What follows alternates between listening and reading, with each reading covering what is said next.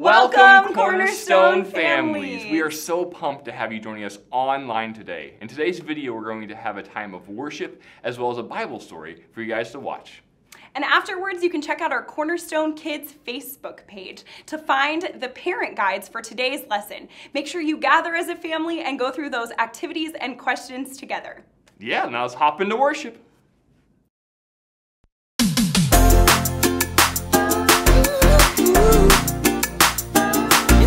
Sometimes life gets hard. That doesn't mean we should give up. When the going gets tough and I wanna give up, I will trust in you. 'Cause you're always gonna lead, always gonna lead, always gonna lead me through. When I'm feeling overwhelmed and almost wanna quit, I will not give in.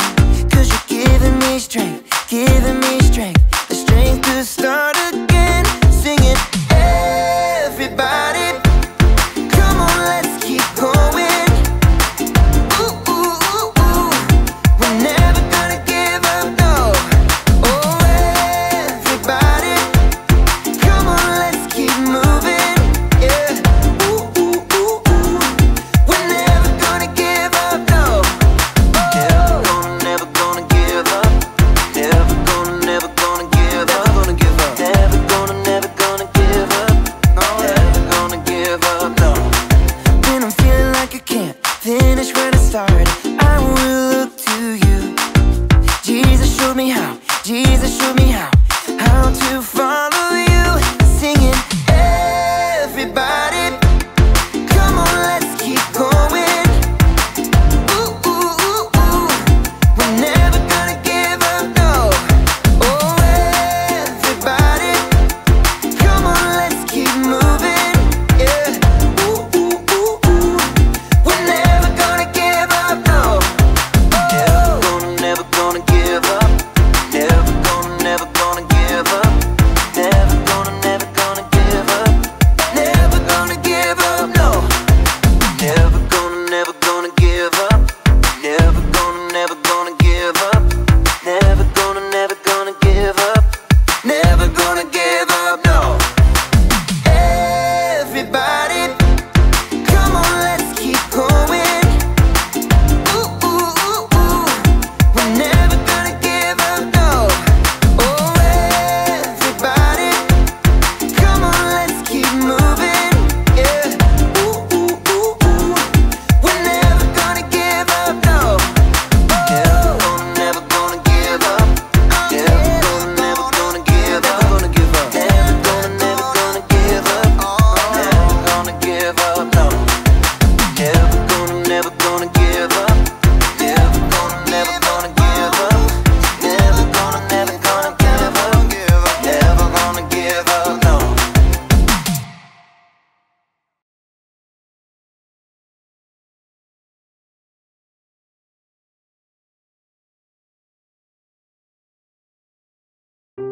The Bible.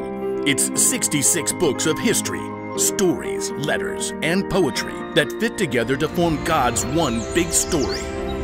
The epic adventure of how He created us and loves us so much that He made a way to rescue us. As we travel through the Bible, from Genesis to Revelation, we discover people who met God and found their lives changed forever. Now, for an amazing story. Inspired by the Book of Acts, chapters 3 and 4. With the power of God's Spirit, the brand new church was growing and spreading like wildfire. One afternoon, Peter and John approached the temple at a very special time for prayer. So many people who need to hear the truth about Jesus. Peter and John neared one of the gates that led into the temple courtyard. Crowds streamed in and out, but only one man seemed to notice them. Spare a few coins? Peter and John glanced down and noticed a man lying on the mat behind the gate.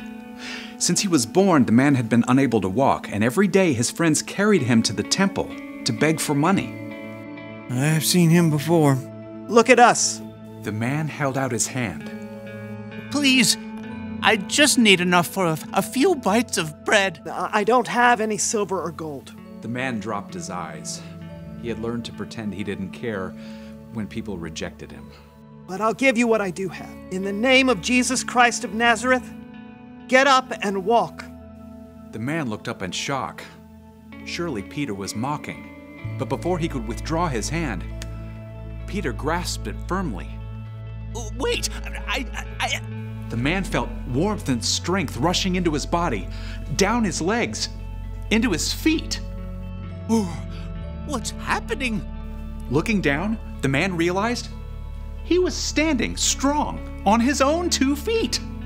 How is this possible? The man took a step. I'm walking. I'm walking. The man took a hop. A skip. And then he grabbed Peter's hand and John's, and he began to dance. Look at me! I can walk! Praise God! A crowd quickly gathered. What on earth is happening? Fellow Israelites, why does this surprise you? It's not as if we've made this man walk by our own power or godliness. Well, it kind of looks like that. The God of our fathers has done this. God has brought glory to Jesus who serves him. You handed Jesus over to be killed, but God raised him from the dead. We are witnesses of this. This man was made strong because of faith in Jesus' name. Faith in Jesus has healed him completely. Well, I declare I don't even know which way is up anymore. Turn away from your sins. Turn to God. Then your sins will be wiped away. God sent Jesus to you to bless you. He wanted to turn each of you from your evil ways. Amen. All together now. Amen. Hundreds gathered to listen to Peter and John, and many of them believed. But the religious leaders, dun dun dun, were not happy. Not happy? Oh, no. Thesaurus, please. We are furious, incensed, hacked, livid, enraged. The religious leaders sent guards to seize Peter and John and throw them in jail. The next morning, Annas, the high priest, and the other religious leaders gathered and met together. Bring out the prisoners.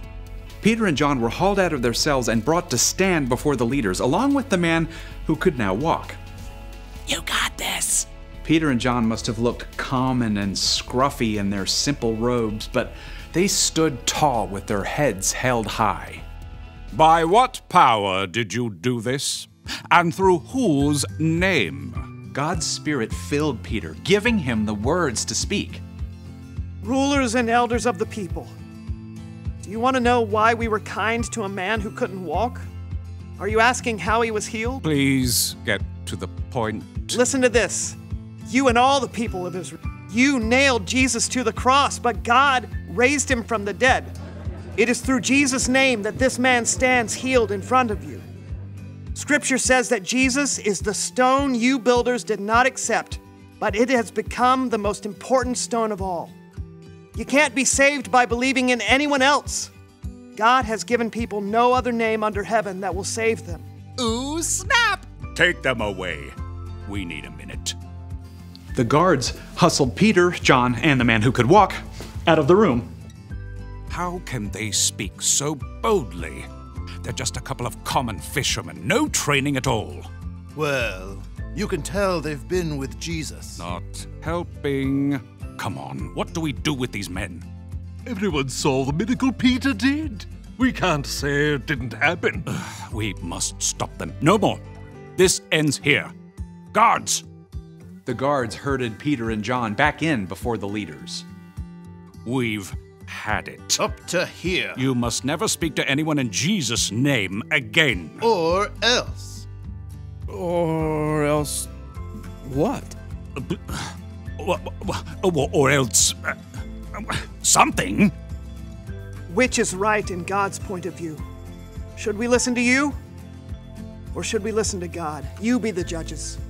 There's nothing else we can do. We have to speak about the things we've seen and heard. Fiddlesticks!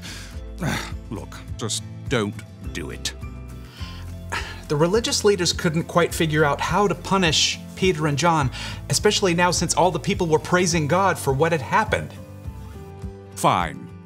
Go. Just go? Leave, amscray, hit the bricks, vamoose, skedaddle. So the man who could walk danced his way home. And Peter and John returned to their friends. Instead of caving in when the road got hard, they relied on God's Spirit to lift them up and keep going. And the new church quickly grew to over 5,000 new Jesus followers.